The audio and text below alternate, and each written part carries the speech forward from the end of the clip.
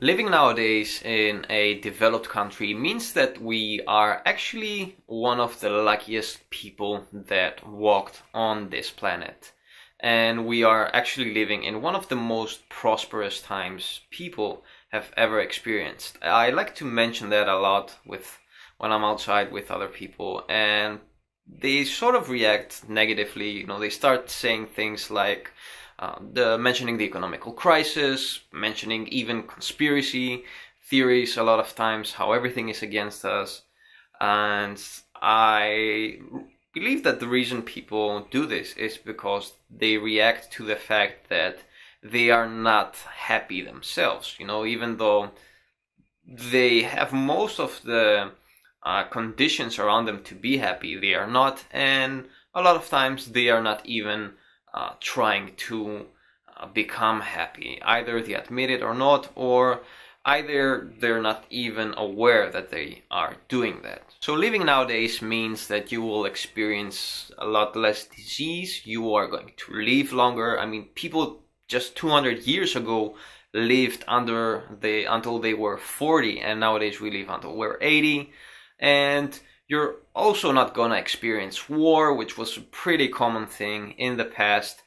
And generally, you are pretty much a lucky bastard. So, why aren't we happy? I mean, most people nowadays are pretty unhappy. A lot of people are depressed. A lot of people, just have that nagging feeling and they don't know why they can't be happy. The reality is that we experience a lot of pressure from society, from parents, from everybody to, fulfill other people's ideals. We struggle to, get that perfect time in the future, to arrive at that perfect moment where everything will be great, but it never really arrives. And we're constantly replaying negative movies in our heads of past experiences and how we would want them to happen instead of how that happened, like that's gonna make any difference. And we're also imagining of a different current moment. We're imagining how things could be right now instead of experiencing the actual now, or at least instead of working on actions that will bring us in the future closer to that state we want to be in. And all these negative thinking patterns trigger in our body emotional responses, right? We get angry, we get afraid, and that results to being sad. And basically these emotional triggers, which in the past served us for survival purposes because they produced in our bodies chemicals that made us more efficient in a flight or fight state when we had to either fight a predator or whatever, or run away from it.